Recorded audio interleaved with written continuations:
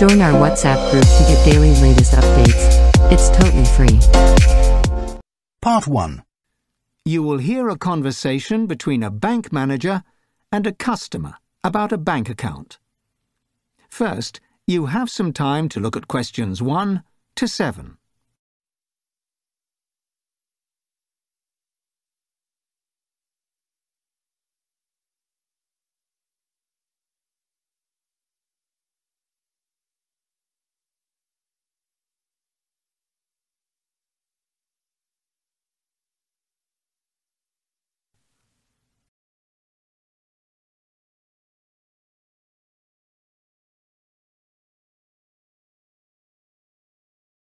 Now we begin.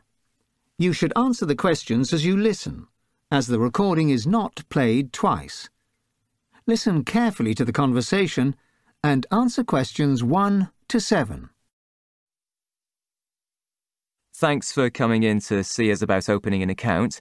I'm Tom Marsh. I'm the manager here at this branch of UKB Bank. Lisa Ashbury. Nice to meet you. Please, take a seat. So, I understand you're interested in opening an account with us.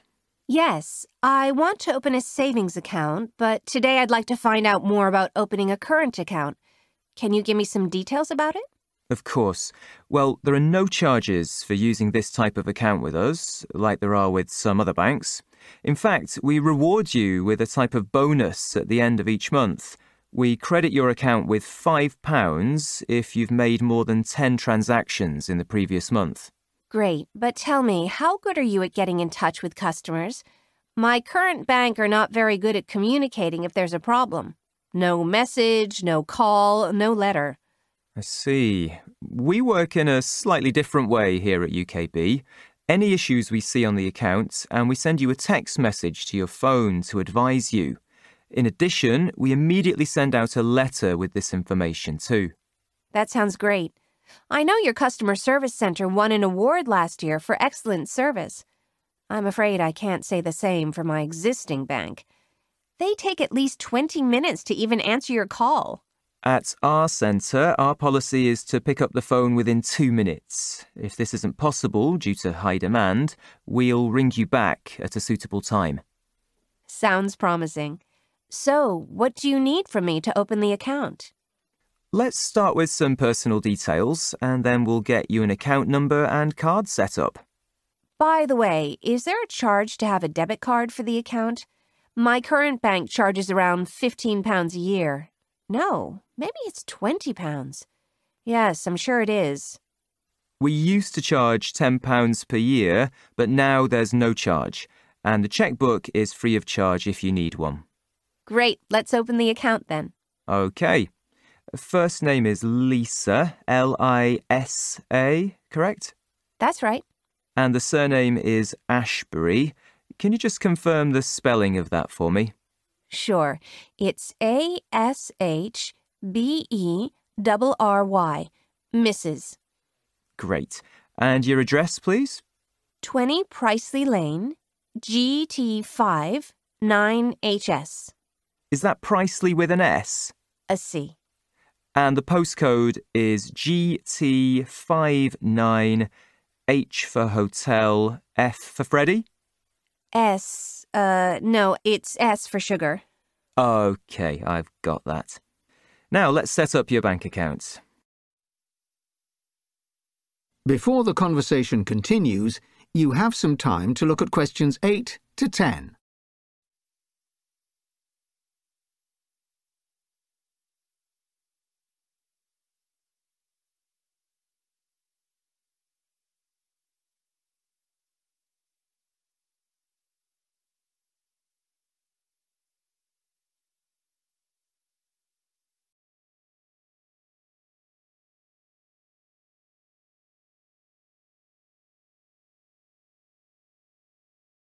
Now listen carefully and answer questions 8 to 10.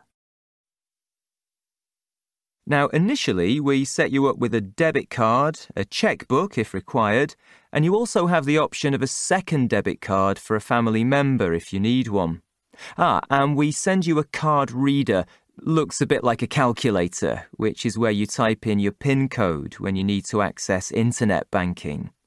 Will you be setting up an internet banking account? Definitely. I do all of my banking online, so I'll need that. But I never write checks. Can't remember the last time I wrote one. So no need to send the book, thank you. And the additional card? My husband has his own account here with a debit card. In fact, we've thought about making it a joint account, but in the end we decided it was easier to do it this way. So no, I don't need that either. Just one question. How do I get my PIN number and account number? The account number, you'll get that today before you leave, but we'll send an email to confirm everything. The PIN number will arrive by post within the next couple of days, along with your debit card. As for the card reader, that must be picked up in branch, so we'll give you a call when it arrives. Great. While I'm here, can I take a leaflet about your savings accounts? Of course. There are 3 different types of accounts. If you have under £5,000 to save, our bronze account is the best. The silver option is for amounts above this and up to £10,000. And the gold, well, that's for sums over £10,000, but you have to invest for at least 3 years. Well, it depends what we decide, but I imagine we'll be putting around £7,000 into it if we decide to go ahead, so I'll take this leaflet. OK. Any questions before we create the account number? That is the end of Part 1. You now have half a minute to check your answers to Part 1.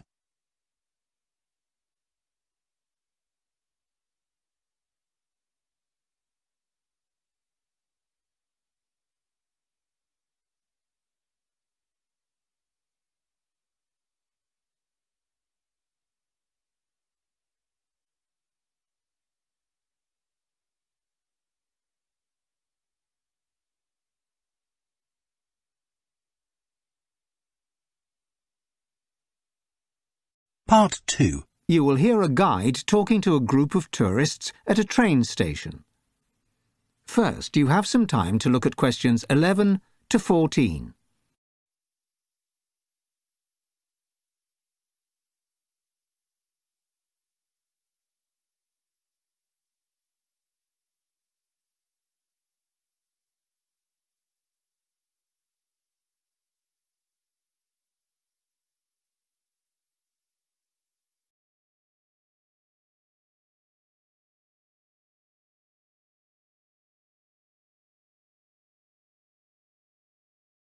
Now listen carefully and answer questions 11 to 14. Good afternoon, everybody, and welcome to the magnificent and historic central train station here in Puerto Nuevo, Spain. While you wait for your train to Seville, I'll be telling you a little about the construction and history of the station you're standing in. I'll also be giving you an overview of the facilities and services on offer here, as well as where to find them. Puerto Nuevo's first railway station was built in 1851. The country's first rail line had been opened only 3 years earlier, so trains were relatively new to Spain at that point. The original station in the centre was mostly destroyed in a fire, and it was completely rebuilt and reopened in 1892, and this is the building we see today. The design for the building was created by Alberto Palacio, a highly respected Spanish architect. Palacio used a colourful red stone for the outside, supported by a structure made of iron. The station is made up of 2 main buildings, connected by an impressive iron and glass roof that covers the platform area and allows natural sunlight to reach the station floor. In 1985, work began to extend the station, adding more platforms and expanding the waiting areas. This was partly in preparation for the high-speed trains, which were introduced in 1992.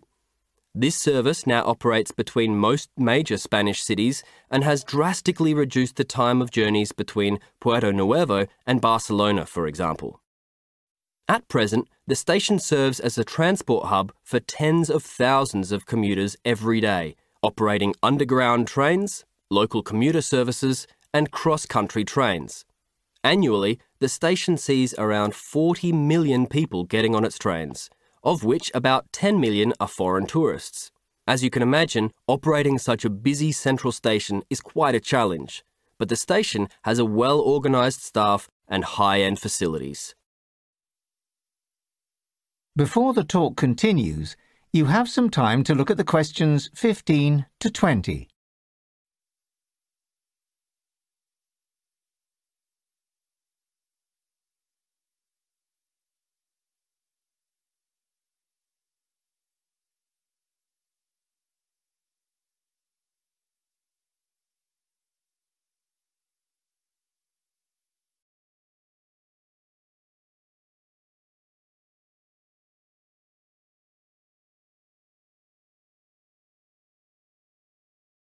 Now listen carefully and answer questions 15 to 20.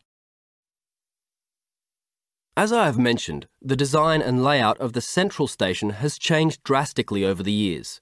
Let's take a look at the floor plan and note some of the new features that you can see while you're here. As you can see, it is quite a large station with a number of different areas. Visitors enter the station through the grand entrance at the front of the building. Travellers in need of assistance can head straight for the tourist information desk, which can be found immediately on the right. They speak most international languages here, so you don't have to worry if you're not great at Spanish. You may also need to use the bathroom before you travel. The toilets are located on the other side of the station in the corner, just by the entrance. Upon leaving the toilets, you'll find the cafe to your left, where you can get a drink and some snacks for your journey. And just past that is the souvenir shop, offering a range of gifts, clothes and postcards of the city of Porto Nuevo. If you need a ticket to travel, you can buy these from the ticket machines, or you can go to the ticket office near the ticket barriers. The staff are very friendly and speak English, French and Spanish. You can pay by cash or card. Access to the shopping area is up the stairs behind the ticket office. Once you have your ticket, head through the ticket barriers to the two platforms. The first and closest platform is for trains going south of the city. It's worth walking down the platform just to see the marble statue of Queen Isabella I of Spain. The far platform is less impressive, with only a vending machine at the end selling cold drinks for thirsty commuters. If you walk back from the statue on platform 1, you'll come to two large offices. The first one in front of you is the place to go if you lose your bag or leave it on the train. The sign says Lost Property Office in English as well as Spanish. Although we can't guarantee you'll recover everything, the staff are pretty good at finding your missing possessions. Next door to this room, you'll find a number of people in uniform whose job is to keep the station safe. This is the security office, and it's where you should go if you have anything stolen, although this is very rare. Over the last year, only 20 items have been reported stolen by travellers. We're sure you'll have a safe and enjoyable experience in the Porto Nuevo Central Station. Now, if you look over here, we have a map of the shopping area attached to the station. That is the end of Part 2. You now have half a minute to check your answers to Part 2.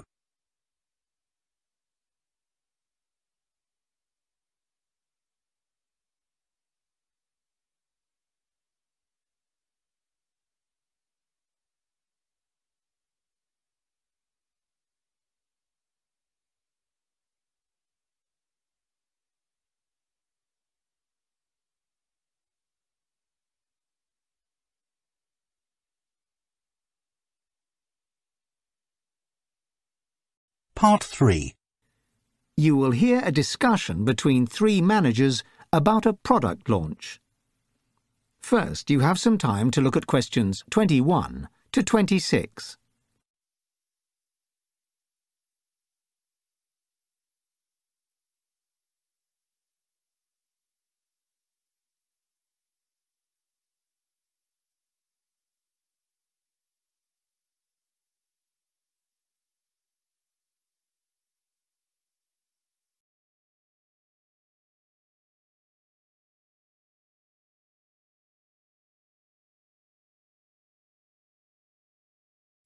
Now listen carefully and answer questions 21 to 26. Good morning, Ruth. Morning, Sally. Hi, Jim. Morning. OK, are we ready to make a start then? Sure. So, it's very exciting. Our new product, Motivate Me, is ready to go to the product launch phase. It's coming out at the end of November to make the most of the Christmas and New Year shoppers in December. And we need to decide the details of that. Ruth, can you give us an overview of the product to start? Sure. Motivate Me is a smartwatch, as you know. It's got several main features in common with other similar brands. Pedometer, GPS, tracking sleep patterns, all the usual points. However, what our innovative design does, which most other products on the market don't, is offer a fully waterproof feature. Sounds great, but I have to say I've seen other products with that feature too. You're absolutely right, Jim. What makes ours unique is even the standard model can be completely submerged for extended periods of time. Our product design is solid, though many faults have been reported in our competitors, to be honest, meaning their watches weren't durable. Also, not all models benefited from this feature, so there were many occasions when the device would let customers down. Let's imagine you went running and got caught in a heavy downpour. The device could simply stop working with that level of rain. So, we would be looking at pitching it towards not gentle day-to-day activity like walking or jogging, but more towards extreme sports, diving, surfing, winter sports, marathon runners, triathletes, mountain bikers, sports in which you'd expect to get wet and dirty. I know it was designed with this type of sport in mind. Indeed, and of course the other special feature of Motivate Me is its hard-wearing design and 7-day battery life. Ruth's right, and I've been actively involved in that. There really is nothing quite like it on the market at the moment, though our competitors won't take long in bringing out rival products, I suppose.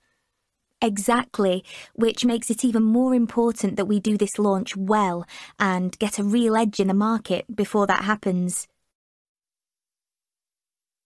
Before the conversation continues, you have some time to look at questions 27 to 30.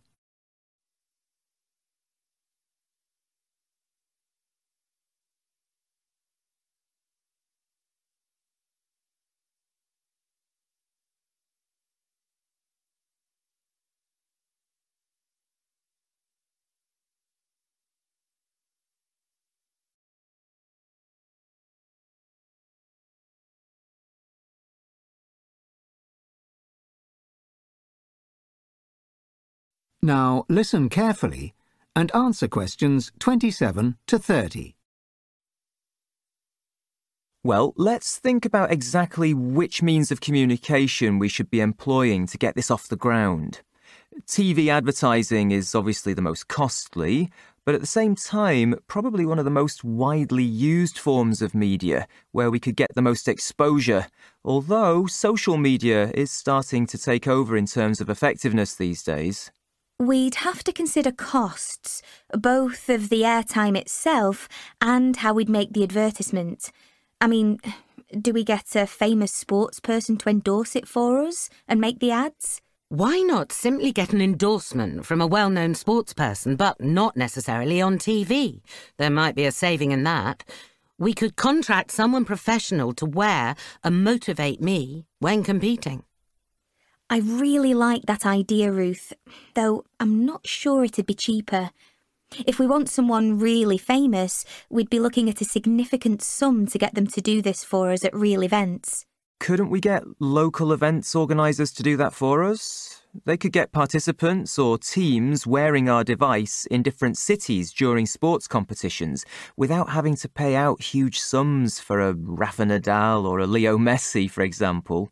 That could really work.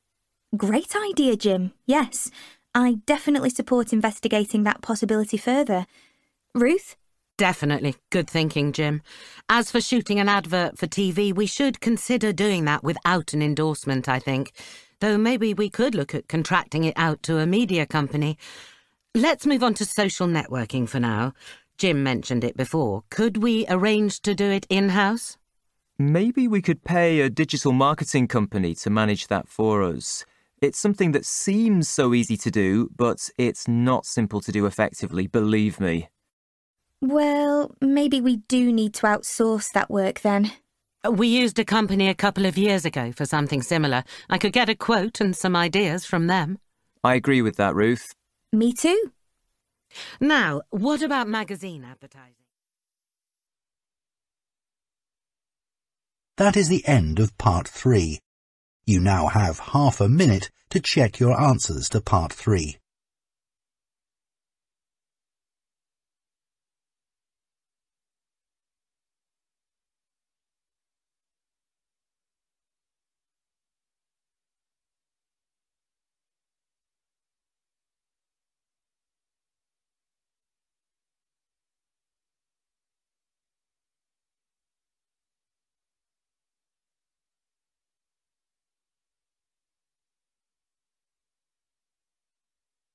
Part 4.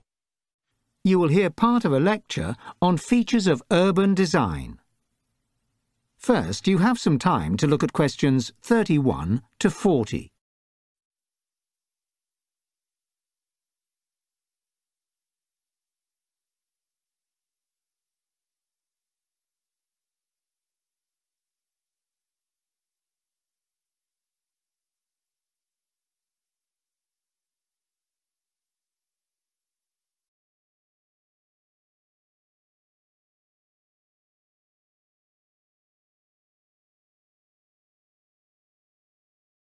Now listen carefully and answer questions 31 to 40.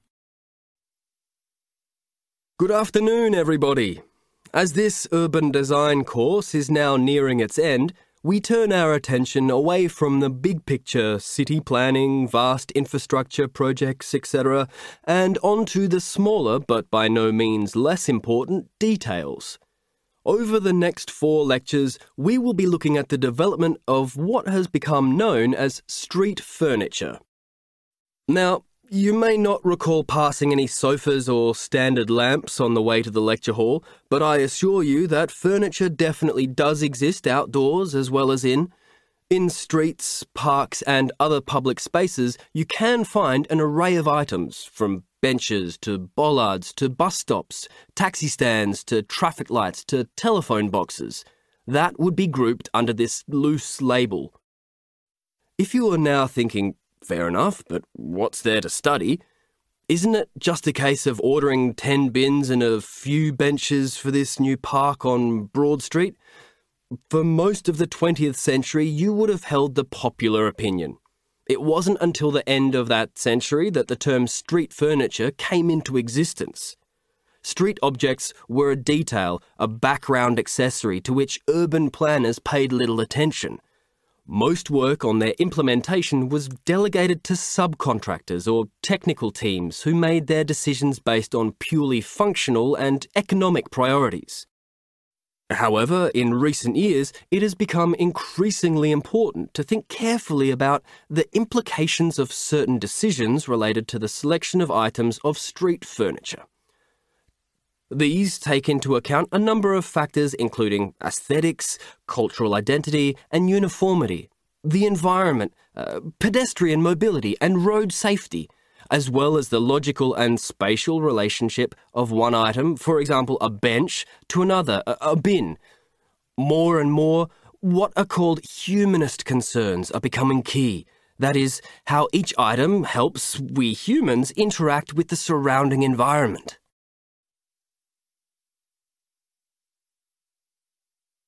Now, let's have a look in more detail at these factors in relation to a specific item of street furniture, which is ubiquitous, yet relatively ignored: the bollard.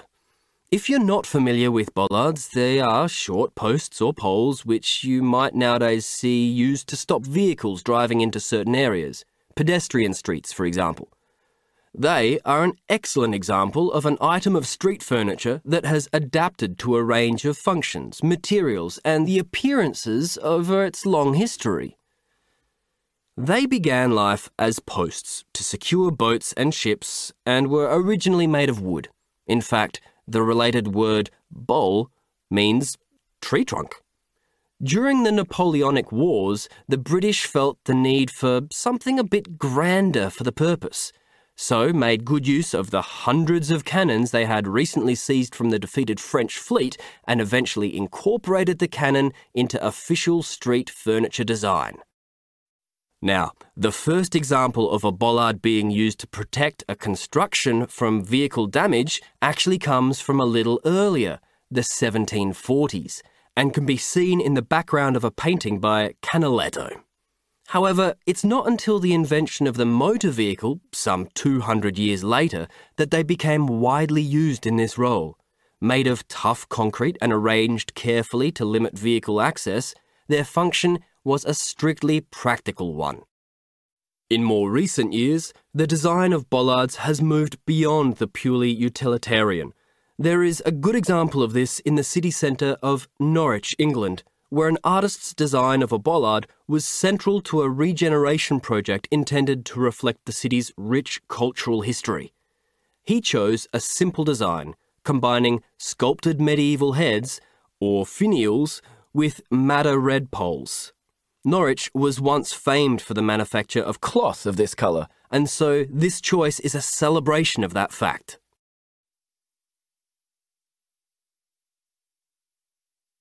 Let's now have a look at the simple yet effective design of a modern bollard. You can see on your handout a design for a rising or retractable bollard, which can prevent or permit access to areas as desired, such as when holding a parade. The idea is fairly simple. The bollard, which is made of heavy gauge materials, stands at 1.2 metres in its raised position, above a foundation case of 1.5 metres depth. The state of the bollard, whether up or down, can be altered when necessary by actuating a hydraulic system through the pushing of a button on the access panel. This controls the process, which acts through a conduit running just beneath the roadway. When the button is pushed, the bollard retracts into the galvanised casing below. Well, now, let's move on to look at another fascinating example of street furniture design, the humble bin. That is the end of part 4. You now have half a minute to check your answers.